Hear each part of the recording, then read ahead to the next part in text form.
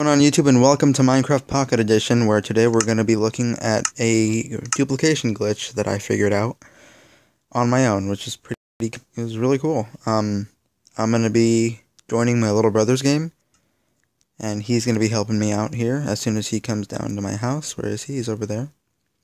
He's going to come down here, and we're going to do this really fast. We have 8 blocks of diamond. I do, and 15 golden apples, enchanted golden apples, and this is entirely in survival.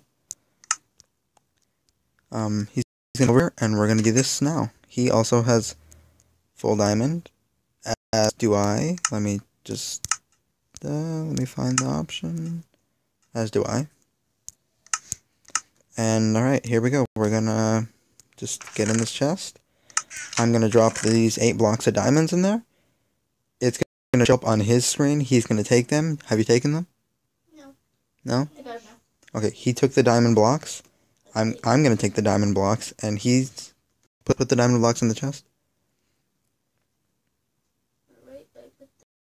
He had 8 diamond blocks as well.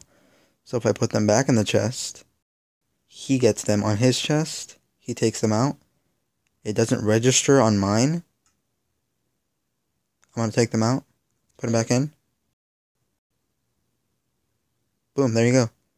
And you keep doing that as many times as you want.